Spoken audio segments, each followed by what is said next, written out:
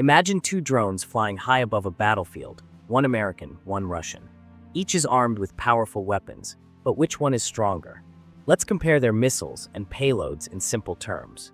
American drones like the Predator and Reaper are famous for their precision.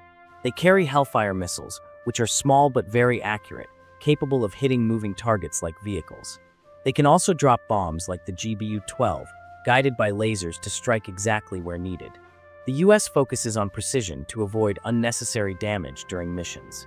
Russia's Orion drone is newer, but equipped with impressive weapons like the KB-20 and KB-50 guided bombs, which are designed for accuracy. It can also carry Attica missiles, useful for destroying tanks and armored vehicles. While Russian drones carry smaller payloads compared to American ones, they are cheaper and effective for battlefield support.